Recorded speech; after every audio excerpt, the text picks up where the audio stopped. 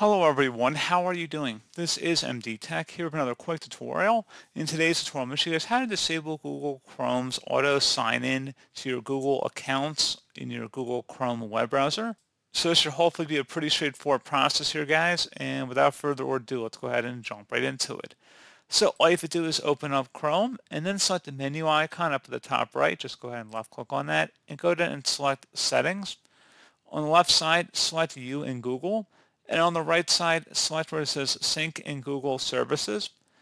Underneath Other Google Services, allow Chrome sign-in. By turning this off, you can sign into Google sites like Gmail without signing into Chrome.